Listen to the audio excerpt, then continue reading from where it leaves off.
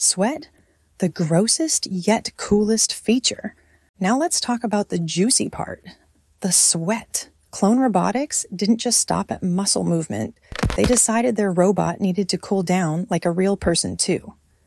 So they built a water-based cooling system that functions like human sweat glands.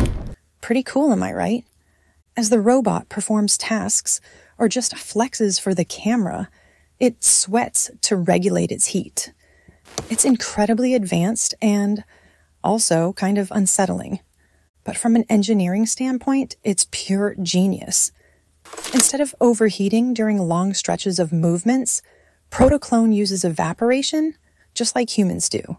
In theory, this could lead to improved agility, longer battery life, and maybe even robots that can work in hot environments without shutting down. Of course, right now it looks like someone spilled a bottle of water on a skeleton. But hey, this is just version 1.